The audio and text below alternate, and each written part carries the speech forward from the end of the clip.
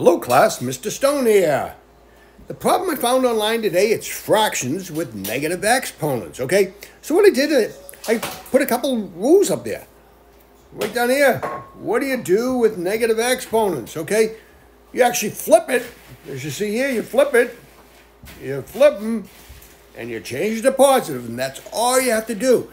Now in the problem that I found online, you see they got parentheses around them. Okay, how do you handle that? Okay, so I put another rule up here that we got to learn.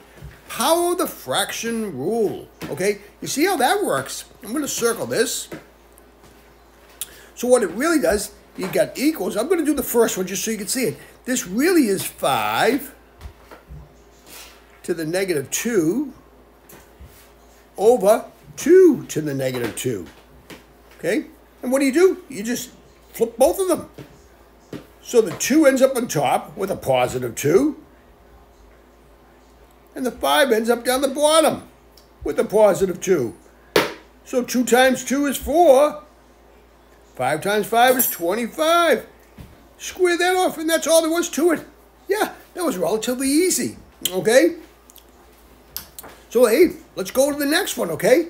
So the next one, it would equal 3 to the negative 3. Over 4 to the negative 3 equals, you just flip them. You get 4 to the positive 3 and 3 to the positive 3 equals, cube root of 4 is 64, I know that. 64. Cube root of 3 is 27. And that's it. Square that off so the teacher knows that's my answer.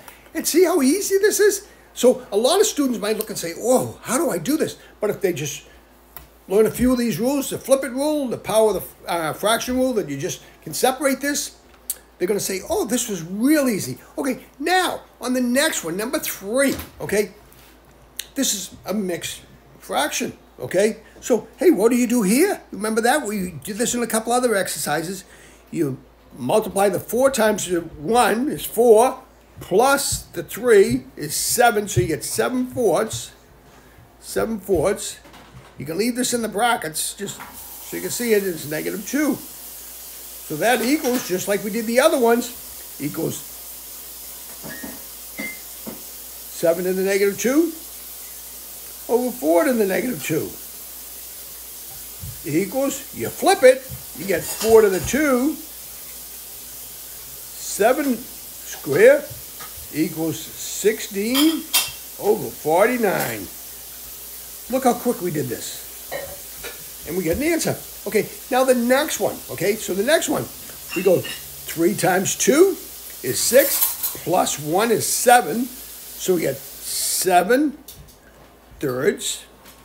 Put this in the brackets to the negative 3. That equals 7 to the negative 3. Over 3 to the negative 3 equals, we flip it, we get 3 cubed, 7 cubed equals 3 cubed, I know it's 27, 27. 7 cubed, I don't have that in my head, but just get the calculator on, you can do 7 times 7 times 7, you get 343.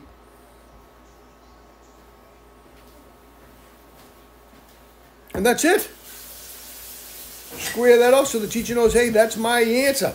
And that was all there was to it. This was relatively easy, huh? You know another thing? Let me go back to number 2. Because 2 could have a question. Depends on if it's multiple choice. You might not have the answer 64 over 27. Because you might have to reduce this. Okay? If you do, 27 goes into 64 2 times. And what's the remainder? 10 over 27. Okay, so that could be another answer that could be on the multiple choice thing. I just wanted to run that by you just in case.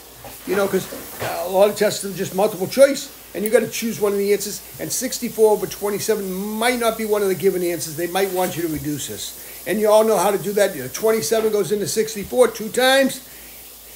That equals 54, so there's a 10 left over, so it's 10 over 27, okay, for your remainder. And that was all there was to it, okay? If you like this video, give me a thumbs up. Subscribe to my YouTube channel. It'll help my YouTube ratings a lot. because more students will see it, and hey, they might get something out of this and might say, wow, I remember how to solve this if they see this on an exam someday. Thank you very much. Have a great day now. Bye-bye.